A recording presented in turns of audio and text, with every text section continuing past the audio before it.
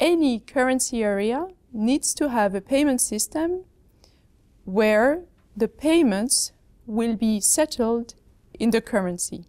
Target is the payment system of the euro system. And the 6 letters mean the trans-European, automated, real-time, gross settlement, express transfer.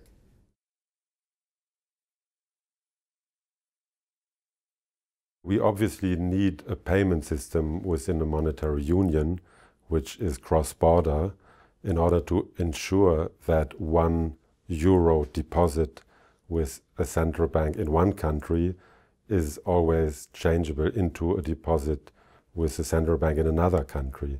That's basically the definition of monetary union, that the monies are exchangeable freely. In a currency area, it's normal that there are cross-border payment flows, and target balances only reflect those in the books of the central banks. The target balances in central bank balance sheets can be either claims or liabilities. If it's a claim, then it stands on the asset side of the central bank balance sheet, and it is a claim towards the European Central Bank. If it is a target liability, then it is on the other side of the balance sheet. It's a liability to the European Central Bank. And the sum of all those positions nets to 0 by definition.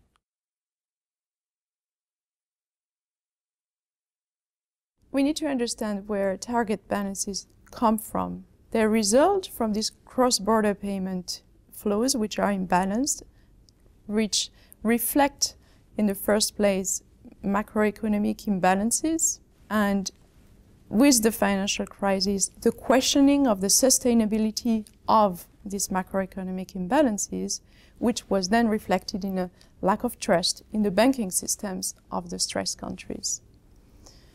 This stress increased with the sovereign debt crisis.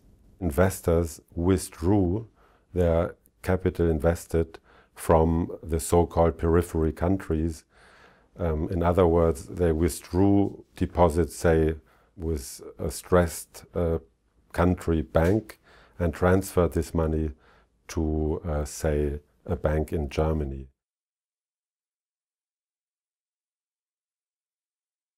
The target balances emerged from these cross-border payment flows and the accommodation of the ensuring liquidity needs by the euro system. With the impairment in the interbank market, if a solvent bank could not finance itself in the market, it could become illiquid very rapidly. It could become then insolvent, and there would have been a collapse in the euro area economy. So it's the job of the central bank in a crisis to provide credit to the solvent banks, and doing so with appropriate risk mitigation measures, like requesting adequate collateral and applying haircuts to them, and valuing this collateral daily in the market. There is no separate facility to create target balances.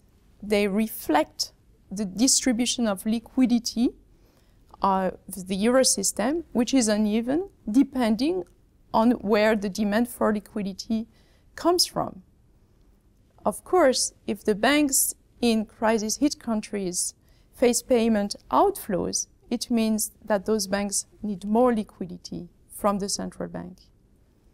While the banks which are recipient of the liquidity in other countries, they don't need to request additional funds from the central banks.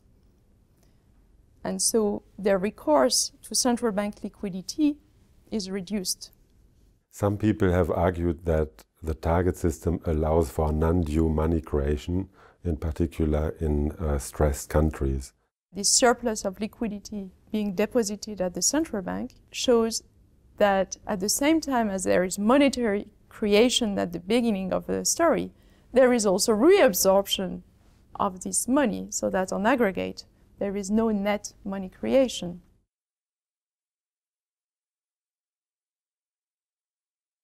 Doubts on the integrity of monetary union certainly accelerated the capital flight from the stressed countries into the so-called core countries, and insofar also increased target balances further.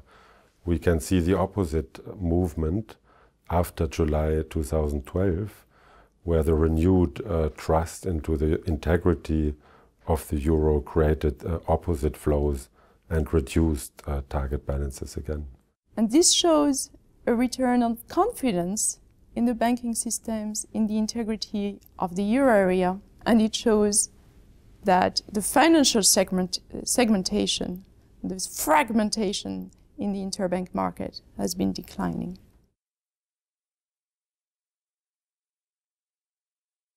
To counteract target balances or limit payment flows across the euro area would be incompatible with the treaty and the principle of free movement of capital.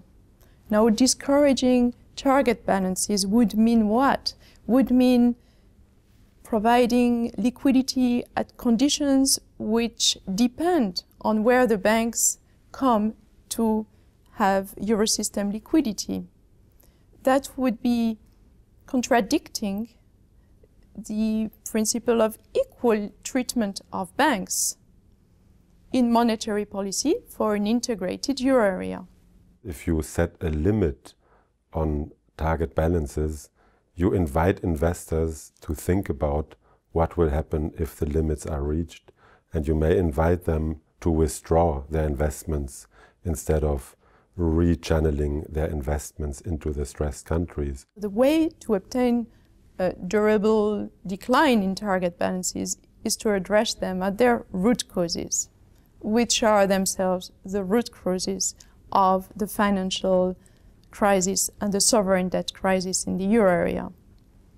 So what needs to be done is to improve the economic policies, the fiscal soundness, to regain trust in the banking systems, to overcome the financial fragmentation, and to strengthen the institutional setup of the economic and monetary union.